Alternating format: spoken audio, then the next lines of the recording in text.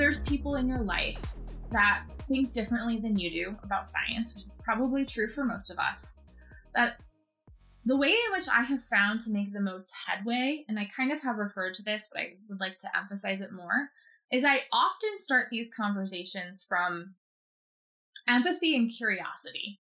So if somebody tells me that they're worried about vaccinating their kid, I don't immediately say, why would you do that? The data shows it's safe.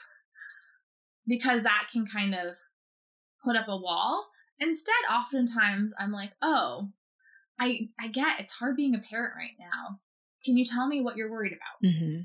Or can you tell me why you're worried? Or can you tell me what have you heard?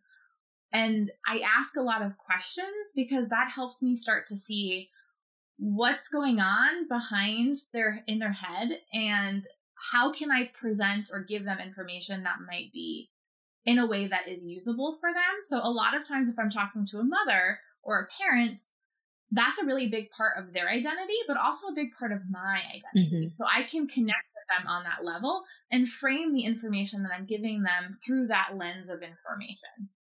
And I have found that's where I make the biggest headway, is really trying to affirm somebody's identity.